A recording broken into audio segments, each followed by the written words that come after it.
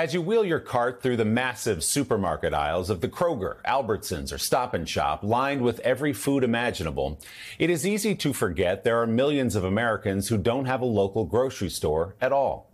Sheffield, Illinois, population 821, was on the verge of becoming one of those food deserts until the community got together to save a beloved institution. NBC's Maggie Vespa has our Sunday Spotlight.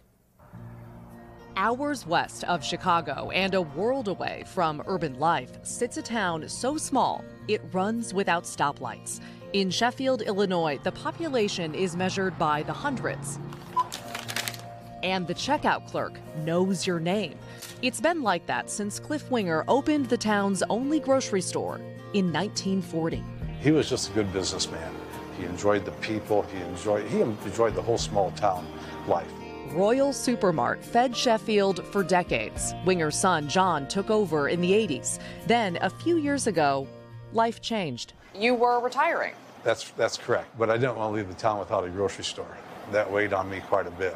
Fear spreads fast in small towns. What's the big deal of having a store in town? The big deal is the fact that you don't have to drive 15, 20 miles to go get groceries.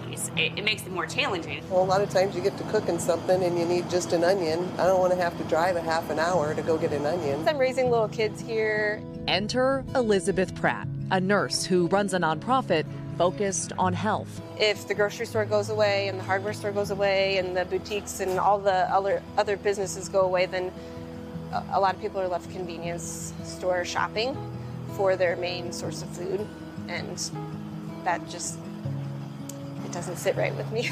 She offered to buy the store if she could raise the funds. Was that like music to your ears? Oh, yes. You bet.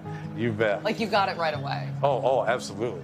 If fear spreads fast, generosity goes at warp speed. Personal and corporate donations topped $500,000. 4323, please. Pratt renovated, making Royal Supermart energy efficient, adding self-checkout, and cementing local access to fresh meat and produce. How proud is everyone working here? Oh, I think they're all very proud. They appreciate the community, like helping us out, to keep it going, and they feel like it's a little bit of ownership, I think. Is this place a labor of love for you? Oh, for sure. Yeah. Yeah. The word I would say I've used the most so far is it's exhausting, but it's definitely super joyful. And I think only things that are exhausting first bring that kind of deep joy. Winger retired. How does it make you feel? Oh, I feel great. I couldn't be happier about this whole process. Knowing his tiny town can feed itself. Sheffield's going to have a grocery store for many years to come. For Sunday Today, Maggie Vespa, Sheffield, Illinois. Maggie, thank you very much. Hey, thanks for watching. Don't miss the Today Show every weekday at 11 a.m. Eastern, 8 Pacific on our streaming channel, Today All Day. To watch, head to today.com/allday or click the link right here.